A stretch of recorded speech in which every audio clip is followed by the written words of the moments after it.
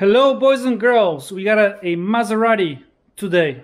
This is the Quattro Porte 2010. Quattro for four, and I guess Porte means door, so a four-door Maserati. Great name. Sounds good. So I did rear brakes not a while ago to this car, and spark plugs, cleaned the throttle body, it had a check engine light, was running rough. That actually fixed it, just doing spark plugs and cleaning the throttle body. It had a issue with the locks, no, not the lock, the driver's window, and little things here and there. Didn't really bother to do any videos on it. But what got me today, the reason why I'm doing this video, is because whoever was doing brakes on this car, I think it was over a year ago or so, this car sits a lot. Keep that in mind. So I was doing the rear brakes, and you're not going to believe it. Well, now you are, because I just took the front brakes apart, but the guy came to me with a grinding noise from the rear. And as you can hopefully see, these rotors are brand new, as well as the brake pads. Now, what happened was, when somebody comes to me and with a brake problem, and the car has rims, you can see right through the rim, and you can look at the outside pads and see how much they're worn, right? So that's what I did. There was a lot of pad left, at least 70%, on the outside at least. But got it on the rack, looked on the inside pad, and I could see that the rotor is eaten. It's metal on metal action, right? So started taking everything apart, and well, if this was a reaction video, then it would be, at first it would be like, what?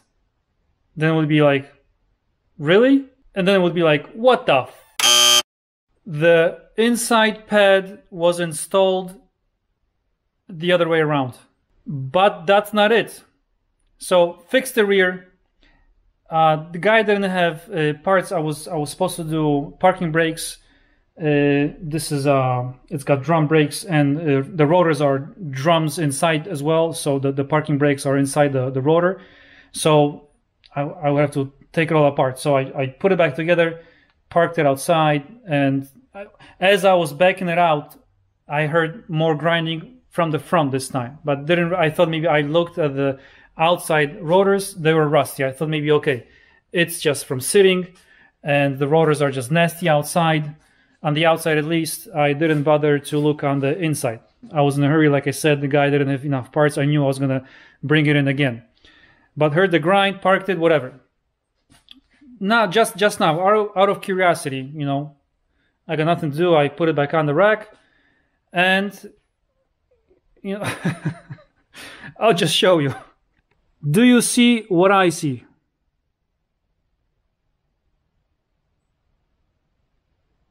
All right, so this pad right here is in backwards.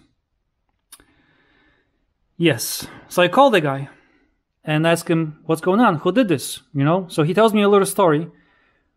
He did brakes out on the parking lot somewhere, whatever, for really cheap, the guy trying to save money. He's got a Maserati, he's trying to save money. So the guy comes in, he does his front pads, whatever, front brake pads. And the brakes start squeaking 6 months later. So the guy comes back and regreases the pads. And that's probably when he does this. This inner pad is in backwards. Look at this rotor. It is eaten away.